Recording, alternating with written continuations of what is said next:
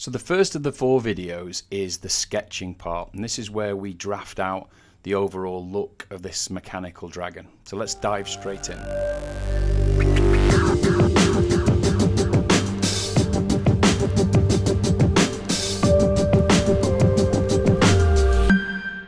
So this work project is going to be a whole design of I'm going to do a dragon that's kind of robotic. And this is going to show some of the workflow tips and tricks that I use along the way. I'll probably break it down into about 3 videos. So the first one's going to be setting up, doing the sketch, and then the second one will be the different types of tools that I'll use to build the main components. And then we'll probably go into some kind of a look at how we would get it out and render it in another program. So we're going to draw a dragon. So it's obviously a big creature, so symmetrical. So first of all, we're going to need, let's have a look and make sure we've got mirror switched on. So that's our mirror plane. So we've gone to settings and switched that on. And then we're just going to sketch really for the first section on one layer. So I'm just quite happy just to use the ink. I'm not going to use these strokes in the final image, so these will all be hidden. So I could use ink, or I could go into the stroke itself. Doesn't really matter for this exercise. I'll use more of a freehand one than a point-based one where I can click and move. I'll just literally sketch. And the colour's irrelevant. It's basically, because we're going to hide the layer, it's not going to matter. Let's just make sure all the strokes are clear on the scene. And then basically this is what I'm going to do, just draw out the dragon, and then I'm going to use that as the reference. So it's going to be very fast, very loose, and the idea will be to get the overall shape designed ready for the modelled parts. So I literally, at first, I can just start thinking about how the basic form would be the spine. I'm going to make this one flying. I've actually done one very similar to this, and I did it in a walking pose, and I didn't like it as much as a flying pose. So I'm thinking about a spine that's coming along here, and then up over the back, and the wings are going to come out of the sides here, and then just down here and onto a very thin tail. I've gone too fat there, so again, just get the stroke right. We can change that later if it's not working, but that's probably the kind of length of the tail that I'm after. And again, this is the stroke, it's not the actual model, so I'm looking at it from the top to see if it's wide enough. And it doesn't really matter because we're going to be able to add the actual geometry pieces in there. Just gives me that good indication. If it's not right and I'm not liking it, then I can just hold with the red and then the blue button on the non-drawing hand, and I can just edit the splines. So if I feel that it's just not quite the right length, I can just move it. But because I'm just doing it as a free-form sketch, I'm not going to do too much of that. If it doesn't look right, I'll just delete it and do that bit again. It's so fast to do it. The head's going to be about here. Again, it's robotic, so I'm not looking for an organic dragon. There's going to be, spinal parts are going to look like they're, robotic, so it's going to be some kind of horn affair coming on here. You can see that looks like dragon-like already. It's going to have great big shoulders, so I'm going to put a suggestion of what would be, these would be the scapula, the shoulder blades, and then I'm going to think about ribs that are going to come down like this.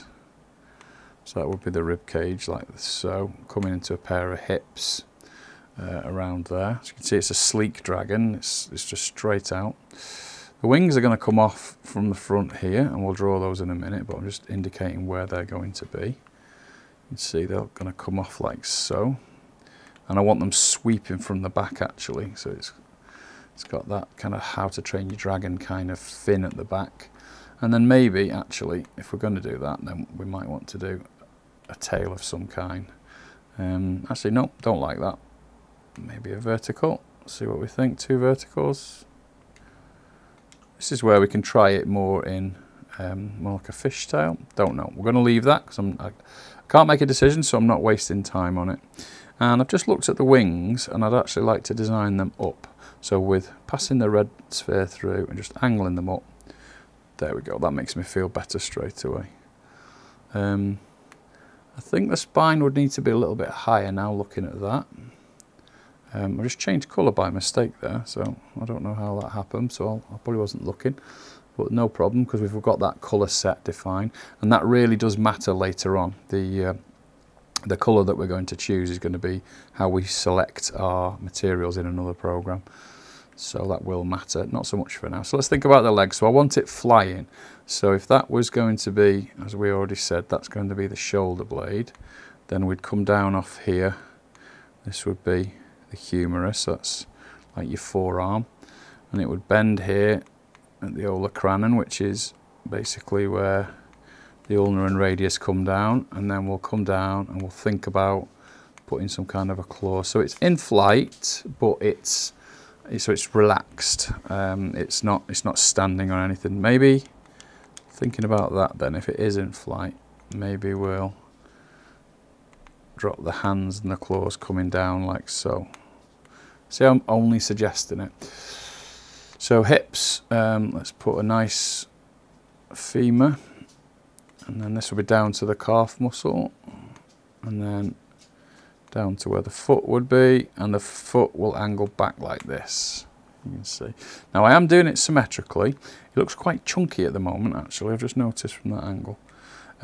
So I can just grab that, make it a bit bigger.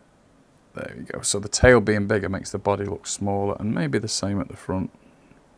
So you can see I'm working out design issues, or design, basically I'm working out the design as I go. It's not, none of it is locked at this stage. Let's have a think about the wings. So let's just draw in where we think the bones will be. So if, obviously it's a fantasy six-legged creature, so it's not ideal from a design point of view.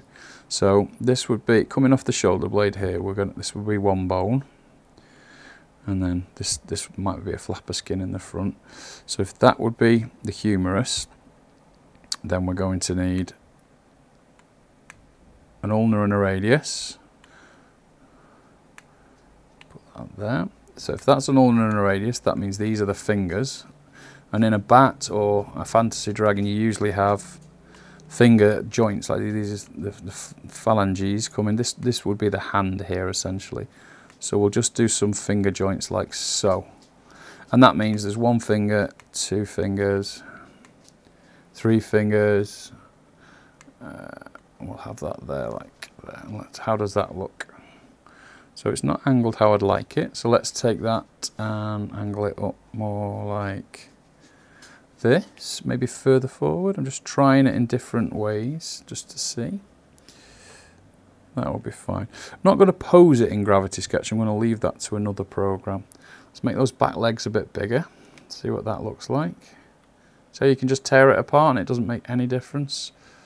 And maybe these horns could be a bit bigger, like so. Maybe these can be a bit wider. I do love this in gravitysketch, that you're only working with little strokes, and in a lot of 3D that I do, there's a lot going on and you're thinking much more deeply, whereas this is just very simple design. I'm just picking up shapes, moving them, and maybe bend those fingers around. These are going to have skin folds all the way through them. How does that look?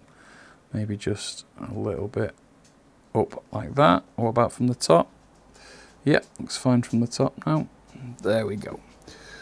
So that's how simple it is to just sketch out the design. What would probably do at this point, if I'm happy with that as a core shape, is go into settings, down to layers, and we'll call the first layer sketch dragon. So now we've got one layer there. We're going to lock that layer, and I'm going to make it almost transparent and make a new layer. And that new layer will be, just call it body for now. Don't actually know what it's going to be, but I'm going to work on this next layer in the next video. So that's how quickly it is to sketch out your idea. Before we've ever really made anything, it's just to give me the shape. And from all angles, even though it's nice and transparent, it reads for me as a shape. So I'll take that now, I'll save it out, go to here, and we're going to save this as, we'll call it Mech Dragon to be really boring. And there we go. So we've got the first section done already, which only takes a few minutes. Now what we'll do is we'll try, and in the next video we'll start making some shapes. So in the next video, I think I might split it to more videos actually. So let's say we just do the wings in the next video.